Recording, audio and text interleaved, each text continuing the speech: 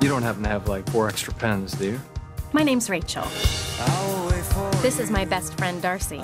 Darcy, this is Deb. I know. You've only been talking about him for 9 months. Ask Rachel out on a date. Darcy, we're just friends.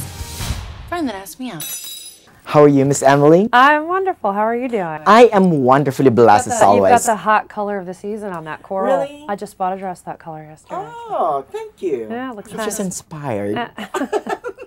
Congratulations on the film. Are you happy with it? Thrilled. Love Really? it. Really love it. Okay, Did you like it? Oh gosh, I enjoyed it. Oh, and I was good. telling, Glad to hear it. Kate Hudson and Colin that I'm not a big fan of chick flicks and all. It's just you know, it's not well developed characters, but this one I really love. So smart, isn't it? Yes, I said it's something fun, something sweet, something smart. Oh, that's beautiful. I'm gonna take that as my own. There you go. I'm gonna take off. Rachel, I just want to make sure you were okay. Oh, yeah. That was the night I let true love slip away. Are you enjoying it? Are you enjoying your life? I am. I feel very, very lucky that things have turned out so well for this book. These characters I, imagined a long time ago in the rain in London, and now they're brought to the big screen, and it's just this. I just can't wait. I can't wait for my readers to see this. I think they're just going to love it. Yeah, because you have really passionate readers, don't you? Right. And my hope is that they say, I love the book, but I love the movie just as much, if not more. Let's get one more drink. You don't have to. I want to. Now I remember why I had such a crush on you in law school. How come you never told me how you felt? I'm sorry. I was just... I heard that just like Rachel, you were once a lawyer and then just defied gravity and Defied gravity. yeah, and then started writing. Is that what happened? Well, I've always written since I was little. I kept a journal for 20 years without missing a day. It's very, very neurotic, but so I think the fact that I went to law school was just sort of this sense that I had to do something very practical. So the similarities end there.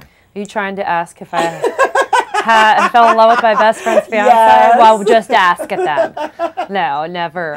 The characters and the plots are not based on, they're not autobiographical at all. It's just more some of the general themes. Yeah. Following your heart and learning to, going for what you love. Can I come up? I just want to talk. Who is it? Ethan. Ethan? Ethan? No, it's Dex.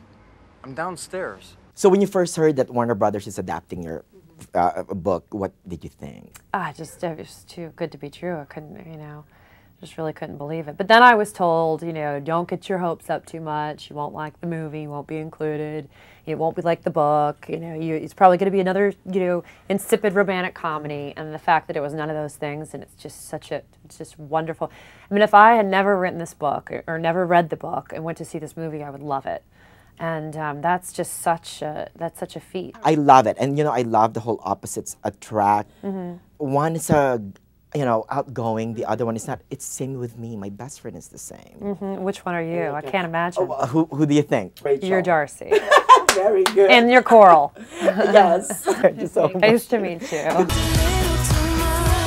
Let's do a secret for every point. Love that. Rach, why don't you do this one? Stop. If she's not gonna tell you, I will. Oh. You broke my nose!